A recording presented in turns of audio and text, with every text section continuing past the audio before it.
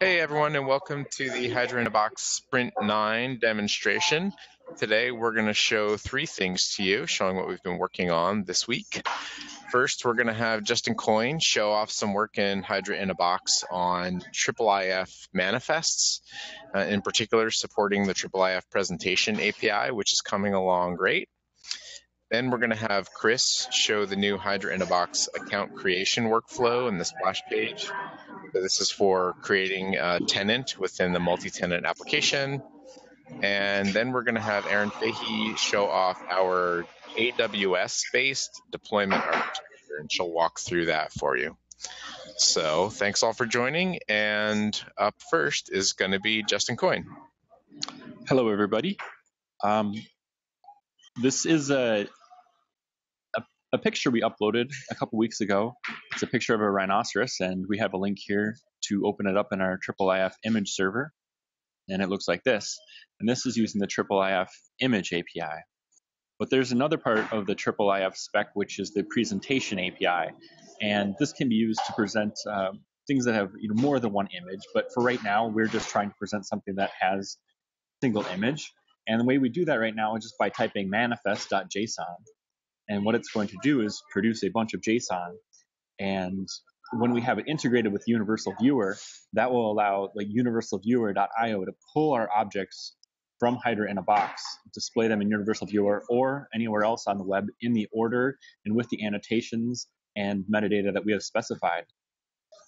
We've worked on creating a gem in Project Hydra Labs called IIIF Manifest that allows any PCDM object to produce one of these IIIF manifests, and that's what we're using in Hydra-in-a-Box.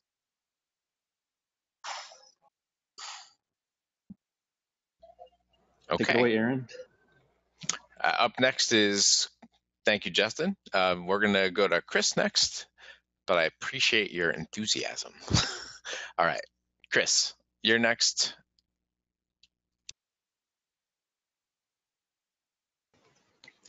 Okay, so in the last couple of weeks, we've been working on stabilizing our AWS stack for deploying Hydra-in-a-Box to the cloud, including some high availability services and our multi-tenant architecture. To start demonstrating the power of this, we built out a very simplified new account workflow. In future sprints, we'll work on design the user experience around this and streamline it into a very nice workflow for people to sign up for new accounts. But for now, we have this lovely splash page with a nice big button to sign up for a new account. And right now, all you have to do is give it a name. We will call it Sprint Demo. And seconds later, we will be prompted to create our initial user account, which will get administrative privileges to our new Sprint Demo tenant within Hydra-in-a-Box. And then we have a Sophia instance where we can do and manage all of the things Sophia traditionally offers, including kind of administrative settings, the dashboards, creating new works, creating new collections within the tenant's own workspace, backed by all of our Amazon infrastructure. So over to Aaron. Thank you, Chris.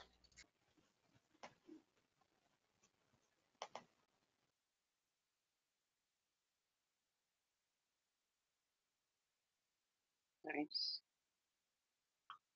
Okay.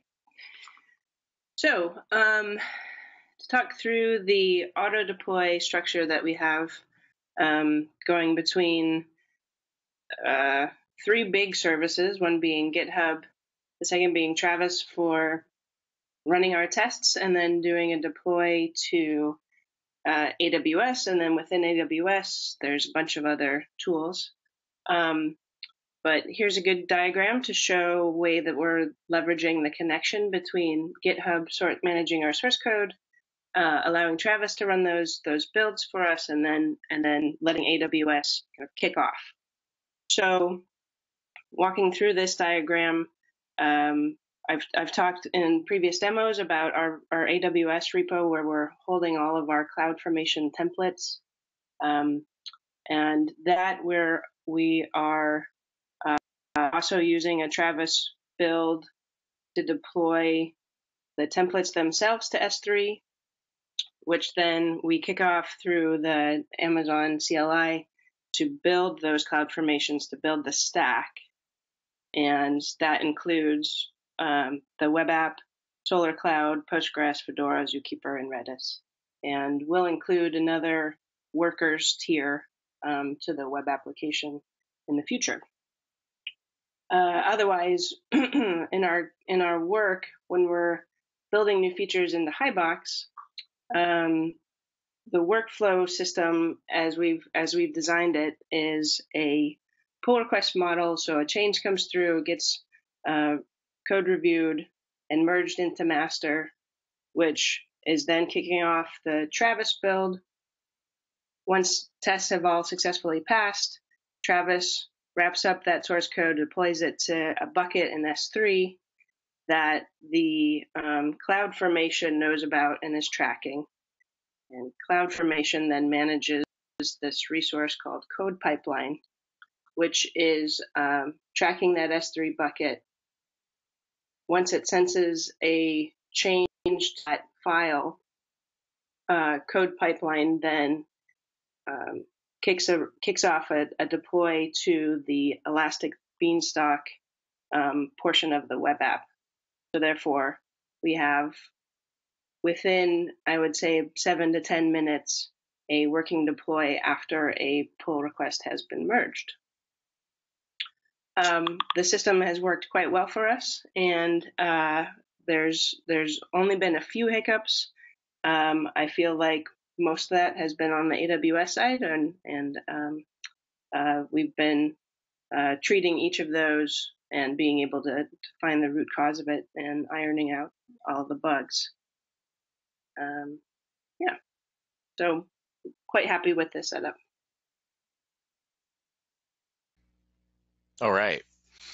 Thank you, Aaron. It's been wonderful to be able to exploit a continuous deployment model. It's been great to push code and just see it deploying to AWS so quickly and thoroughly.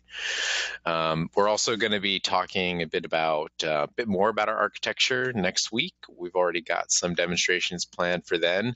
That will be our final demo for this work cycle, going from March to June.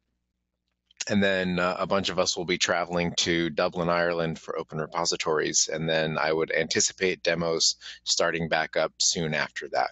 So in the meantime, stay tuned. We'll have another demo for you next week. And thanks for tuning in.